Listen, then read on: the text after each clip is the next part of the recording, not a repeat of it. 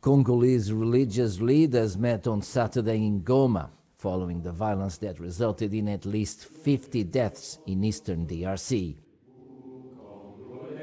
On Thursday, the military accused the M23 rebel movement of the deaths and breaching a recently brokered ceasefire. Notre engagement effectif au projet interconfessionnel pour la paix au Nord Kivu.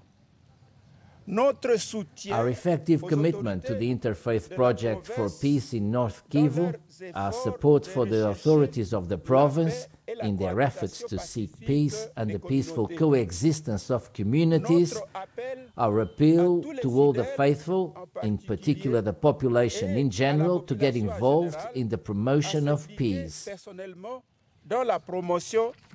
Our determination to say each week in our parishes and mosques a common prayer on the ecumenical peace of the French saint of Assisi.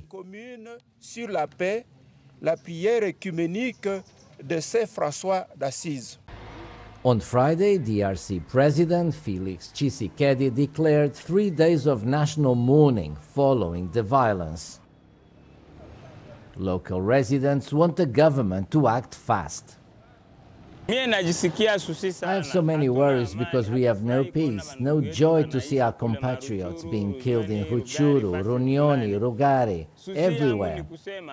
Our wish is that the president takes decisions to take charge of this situation and see if they can put an end to the M23.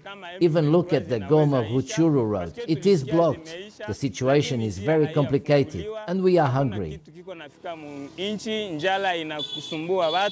M23 rebel movement re-emerged last year in November, claiming the government had not stuck to the terms of the peace deal.